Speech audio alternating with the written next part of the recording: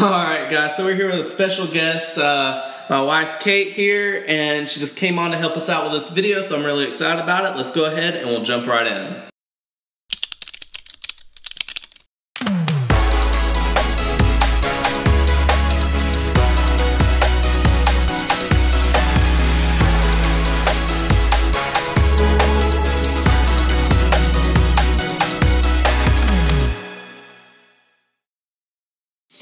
All right, so we were talking earlier a little bit about things that could help other people in building their channel, and one of the first things that we talked about was planning your content.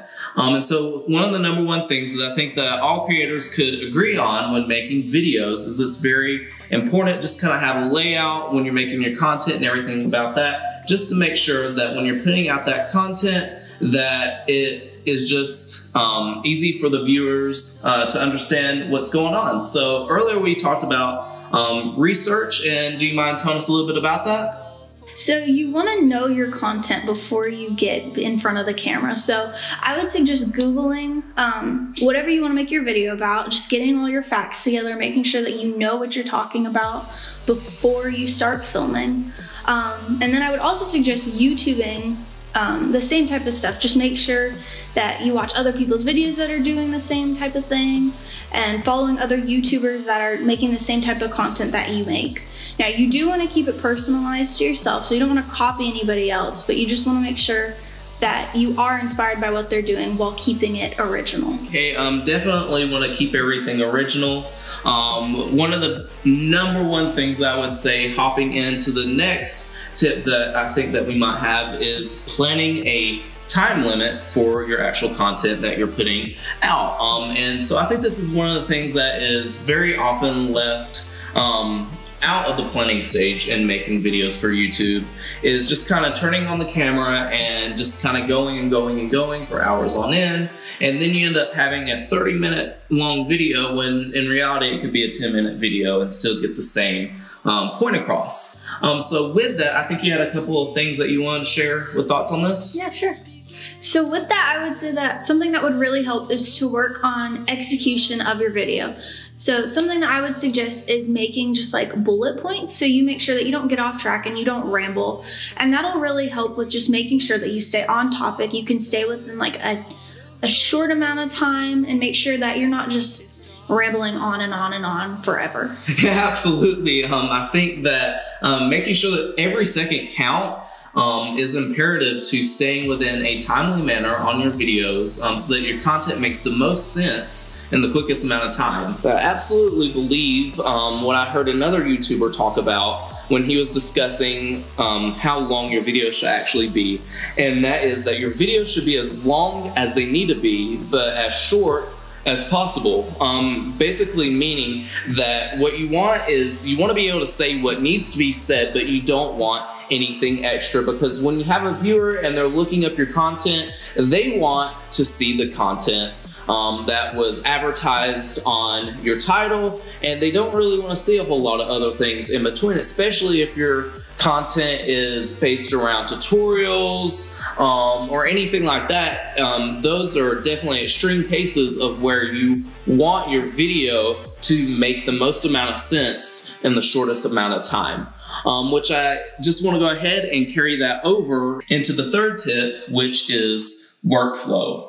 So yeah, with talking about workflow, I think it's really important to have a really good idea. So I would suggest like just writing down a list of a ton of ideas that you have and just going through and, you know, kind of figuring out what's going to get the most views, what do people want to see, what would you enjoy creating, because when it boils down to is a good idea is the foundation for any viral video.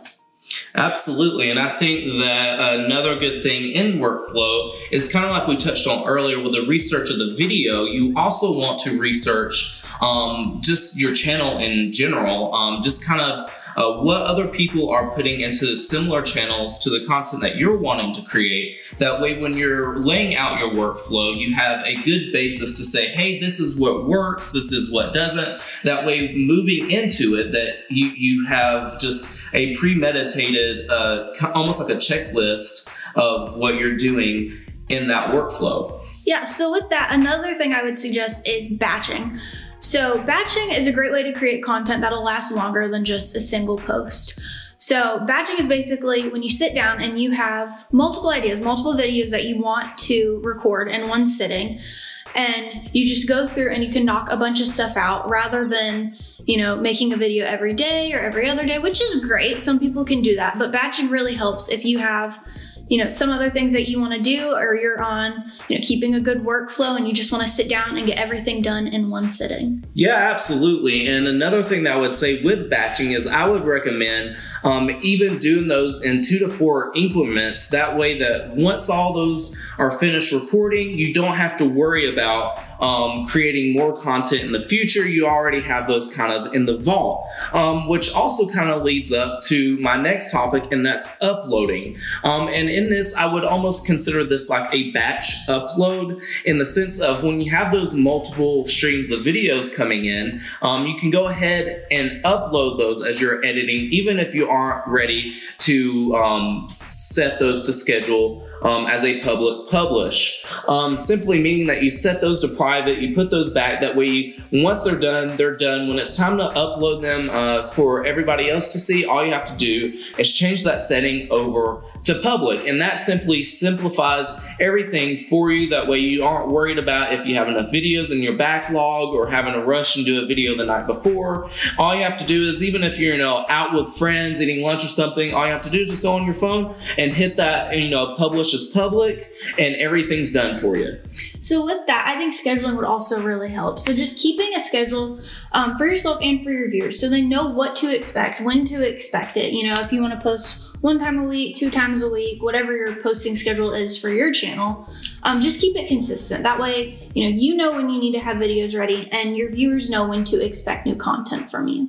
Absolutely. I think scheduling is absolutely a very important piece in creating a good follower base in this. And so I definitely agree 100%. But guys, I think that just about wraps it up for us today. Again, I just want to thank my beautiful wife for coming in and helping me with this video. Hopefully we'll be able to do more of these videos together soon. But guys, as always, if you like this video, be sure and give this video a like. If you love this video, make sure that you give this channel a great big subscribe. And while you're at it, go ahead and turn on that notification bell. That way you know when the new videos go up, so that we can all just stay in touch. But guys, as always, I love y'all, and we'll catch y'all in the next video.